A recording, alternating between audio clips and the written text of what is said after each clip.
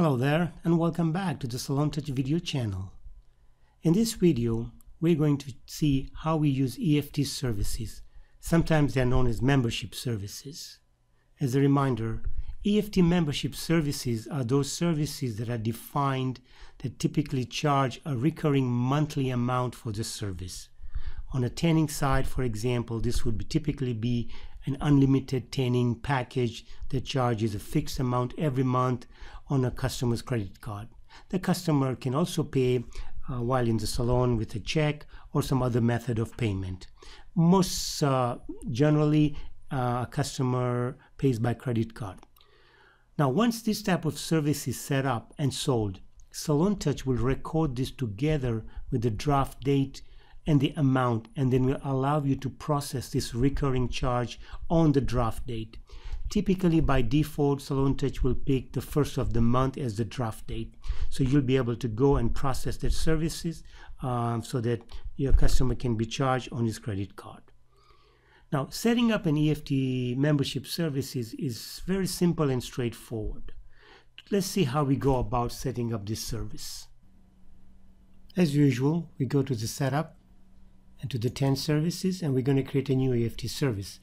Now I'm going to use one of these existing services as a template to save some time, and I'm just going to change the name and call it Tanning Unlimited Test EFT. I'm going to save it. If I need to change the price, I just go and change the price here. Let's say this new service will be $49 a month. $49.99 a month. I save that one. Now the most important thing I need to do is to go to the tab here called EFT tab. I click on it and I click on the radio button that says is an EFT service. This will then designate this service as an EFT or a membership service. I can add the monthly draft that I want drafted every month by clicking on here and putting in the monthly draft. Let's see if for the sake of the example it's $29.99 a month, and I'm going to add tax 1 to it. I'm going to apply it. Henceforth, I can also prorate this the purchase price if the customer purchases on any day of the month, or I can prorate the first payment. Let's leave it for the sake of this example as it is. So for all practical purposes, we have now created an EFT services. Let's now go to the register and sell this service.